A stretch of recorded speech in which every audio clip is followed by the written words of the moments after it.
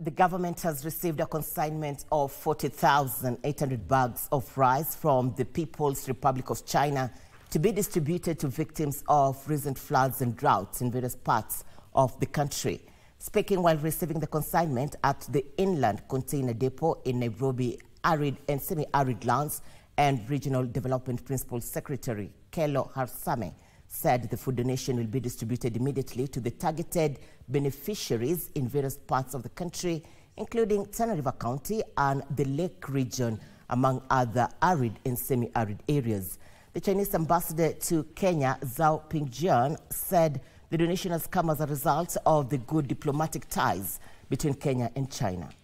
Benefit Tana River, the Lake region, particularly areas which were affected by floods, Kisumu, Homa Bay, Busia, those areas.